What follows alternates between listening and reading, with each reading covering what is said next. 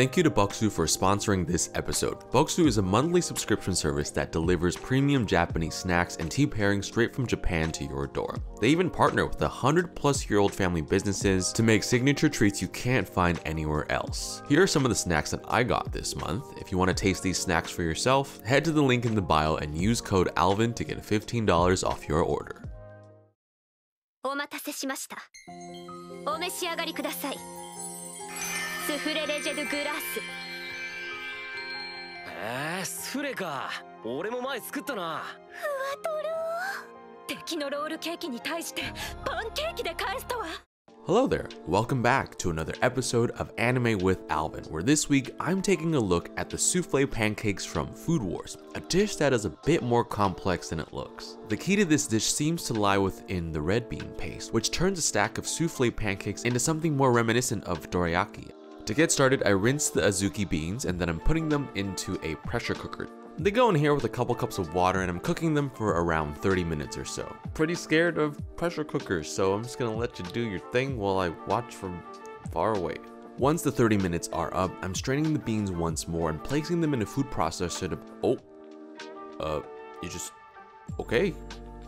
Is this Black Mirror? I'm looking for an ultra smooth consistency, so I'm passing the paste through a sieve just to make sure I catch any bits left behind.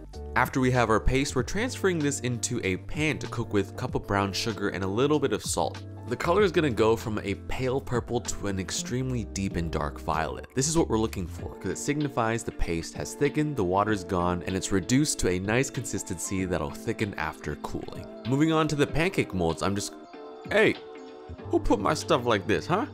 These are tall stainless steel pastry rings that will serve as the mold for our pancakes. To ensure an easy release, they've been sprayed with a non-stick spray, and I'm cutting up some parchment to fold in order to fit along the inside of each mold.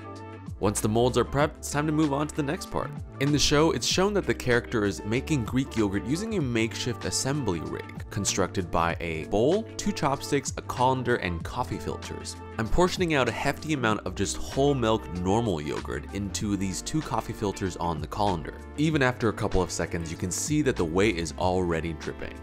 Man, I wish I had drip like that. This does take some time, so I'm going to leave this to go for about an hour or 2. The longer you go, the thicker it gets. This batch of yogurt is good to go. On to the garnish for the pancakes, a black sesame tuile. Here I have some toasted black sesame seeds, which I'm going to grind up in a mortar and pestle roughly, but not down to a fine powder. This stuff smells great, kind of like tangyuan. Moving on to the cookie batter itself. Into a small bowl, I'm combining flour, water, sugar, honey, and melted unsalted butter, along with a couple teaspoons of those black sesame seeds. Give this batter a little taste. I don't know why I did that. This is raw.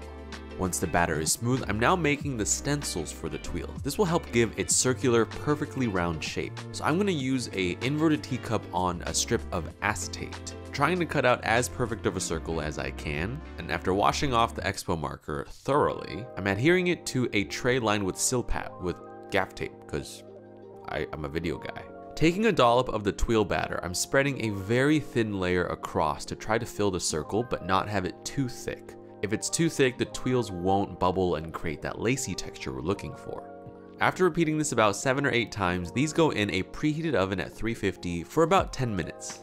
These are done when the entirety of the cookie is a deep dark golden brown, and these smell great, but it's not the texture I was looking for, so I'm adding some sugar and butter on the fly just to loosen up the batter a little bit.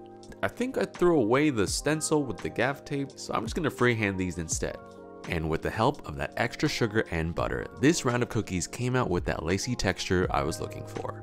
Finally, onto the souffle pancake batter itself. This is a 2-part batter, and the first part consists of combining 2 egg yolks with a ½ ounce of granulated sugar, some cake flour, baking powder, kosher salt, and whole milk. This is a thick paste-like batter that is going to be aerated by the second portion of this batter, which starts by whipping 4 large egg whites in a stand mixture with the whisk attachment and slowly streaming in 2.5 ounces of sugar. We're gonna whip this as it slowly comes together into soft, fluffy peaks. When that's ready to go, I'm first folding in 1/3 of the egg whites into the base of the egg yolk batter. I'm essentially offering up these egg whites to the egg yolks as a sacrifice.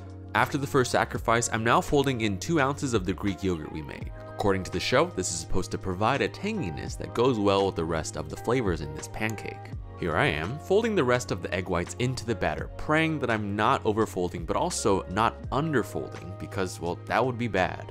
The batter is now ready to be cooked. Into a nonstick pan goes the mold that we had prepared earlier. I'm ladling in the pancake batter about 75 to 80% of the way up, covering with a lid and letting this cook for about 10 minutes or so. What we're doing here is simultaneously crisping up the bottom of the pancake and steaming the fluffy inside batter until it reaches the top. And honestly, that's when I know it's about ready to be turned. I know you're not supposed to use steel in a nonstick pan, but if I didn't, there's no way to get this out. And not gonna lie, this part is probably the hardest part of the whole recipe. And instead of flipping the pancake onto the pan, I'm flipping the pan onto the pancake. And a 1, 2, 3, woo! A little bit of spillage, that's okay.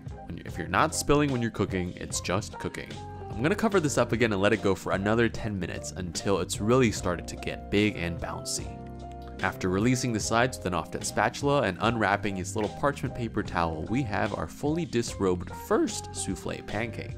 Now that's the kind of jiggle I want to see. I'm repeating the process with a second pancake. Batter in, 10 minutes, pan on the pancake, flip, admire the smooth butt, 10 minutes, out, time to plate. Before we stack the second pancake, we have to place the red bean filling on the first one, smoothing it out into a nice pattern and creating a sticky base for the second pancake to go onto. And after another disrobe of the parchment, it's time to stack. Here I am, carefully placing the souffle pancake on top, trying not to jiggle and deflate this too much. Alright, it is now time for the garnishes. First goes down powdered sugar, then a tablespoon of butter, and a nice drizzle of golden syrup used in the episode, not maple syrup. Kendall kindly prepared me some chantilly cream, which is going to be used in order to hold up the black sesame tuiles. This is quite the balancing act. The heat of the pancakes is melting the cream, making it really difficult to hold things upright. Additionally, I'm adding some loose pineapple leaves and some rosemary flowers that we actually picked out of the back garden. After playing a little game of is this gonna stand up? I present to you our version of the souffle pancakes from Food Wars, inspired heavily by dorayaki. Here I am trying to get a spoonful of everything, cutting all the way down and getting some of that red bean paste in the process. It is quite sweet, but it is very, very, very comforting. And that touch of red bean paste is a really nice addition. Ooh, these black sesame tuiles are really good. Alright, well this is gonna get messy really soon, so I'm gonna let the team come and dig in a little bit, because they've been working hard and I should feed them.